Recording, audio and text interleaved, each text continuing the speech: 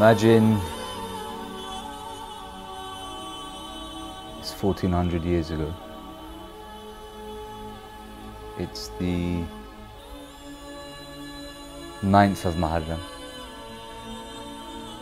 At night you hear commotion and noises coming from outside, so you leave your tent to see what's going on. You come out and you see hundreds and thousands of people leaving. Looking around confused, for a split second your eyes fall on the eyes of Imam Hussein (s). You see the sadness and sorrow in his face. There and then you decide you're going to stay, knowing what's going to happen to you when the morning comes. So now it's the 10th of Muharram, the day of Ashura. You're now the 73rd companion of Abu Abdullah al-Hussein alayhi salam.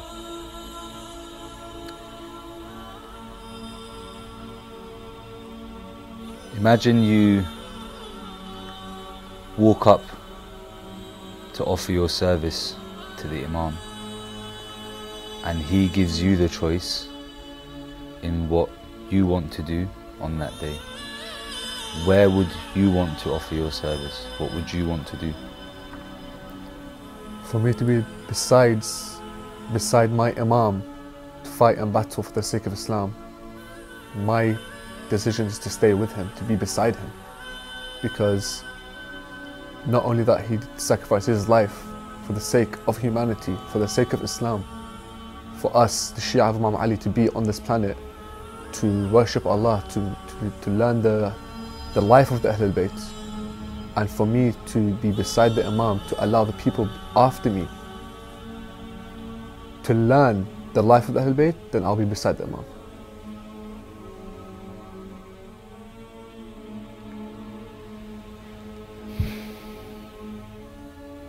Now imagine one day you come home from work, your family are running around frantically in the house. Your dad's organizing fruit, your mum's bringing sweets, your siblings are making tea, because naturally you have a guest at your house.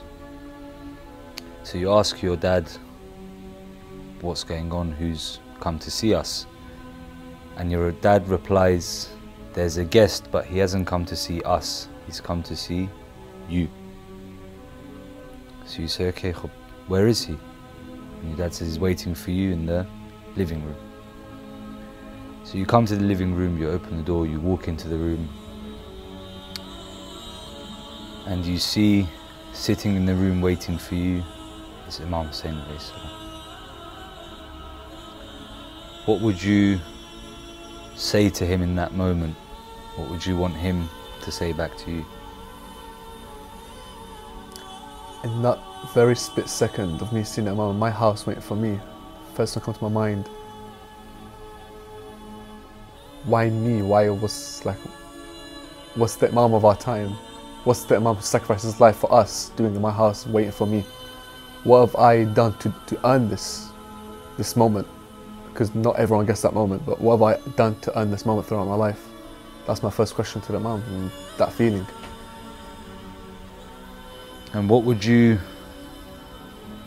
want him to reply to for that question? What would you want him to answer you with? What would make you happy? For him to say things like, from what I've done, our majalis, my khidmah to the Ahlul Bayt, if inshallah one day the Imam does come to my house and says that, then that will make me really happy to think that the Imam is proud of what I'm doing for the Ahlul Bayt, is proud of my commitment towards the Ahlul Bayt, and showing people that who the Ahlul Bayt are, the khidmah towards them.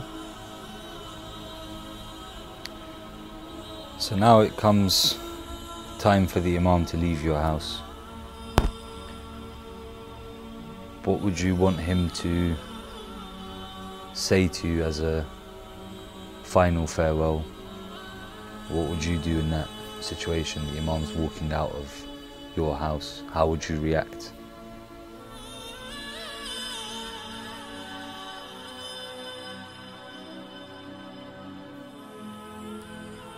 That's a tricky one. First thing comes to mind that I know that in the afterlife, inshallah, that I will be standing beside the Imam, me and the family, standing beside him, granting me the keys to heaven for everything I've done in this life. What more could I ask for the Imam?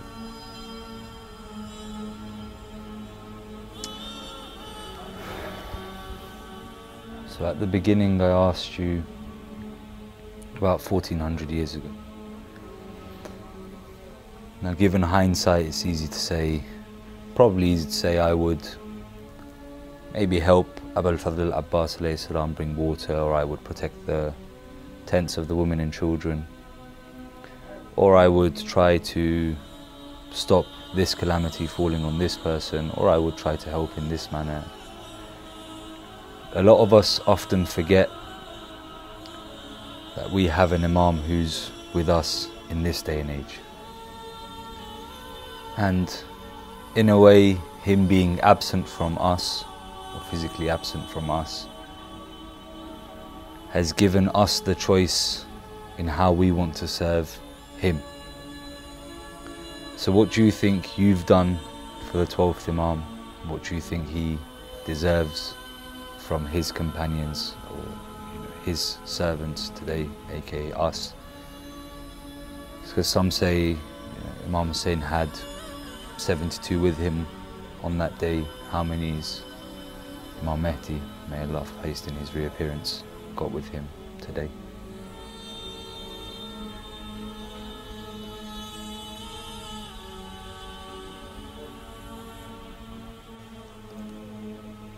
I've served the 12th Imam by giving all I can for the majalis of the Ahlul Bayt.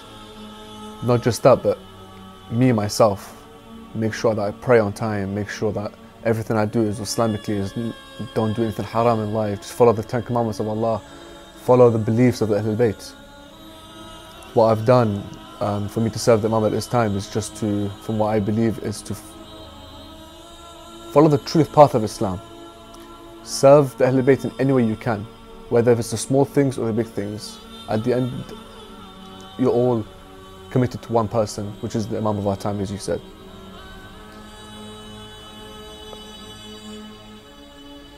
Earlier you mentioned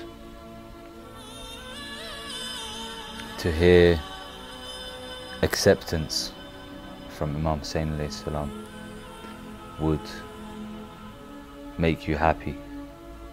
Acceptance of your service to the Ahlul Bayt, of your volunteering in majalis, of your extracurricular activities, of your work with the youth, etc. How do you think the 12th Imam feels when he remembers you?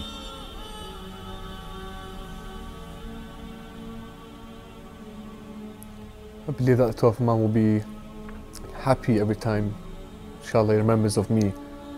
And not just me, but the people around me, for what we've done for his family, for his forefathers, for the progeny. So feeling happy is what I would